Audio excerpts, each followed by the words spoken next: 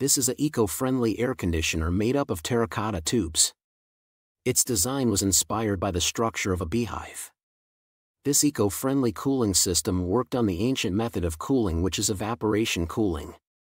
Evaporative cooling is a technique that cools the surrounding by reducing the temperature using water and local materials.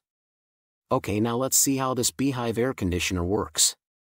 First, water poured on the terracotta tubes, and when the air passes through them it comes out naturally cooled. Because clay carries a negative charge and can bond with positive pole of a water molecules. Clay has hygroscopic qualities, thus capable of absorbing water in vapor phase as well as liquid.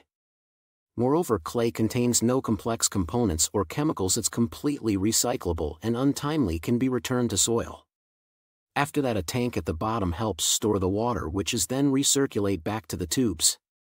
This system requires minimal electricity and water. New Delhi-based company Ant Studio has developed this cool ant beehive, which is an outdoor and semi-outdoor cooling solution. A normal air conditioner uses 9 kilowatt electricity per hour to reach the thermal comfort of 27 degrees Celsius inside on a 38 degrees Celsius summer day.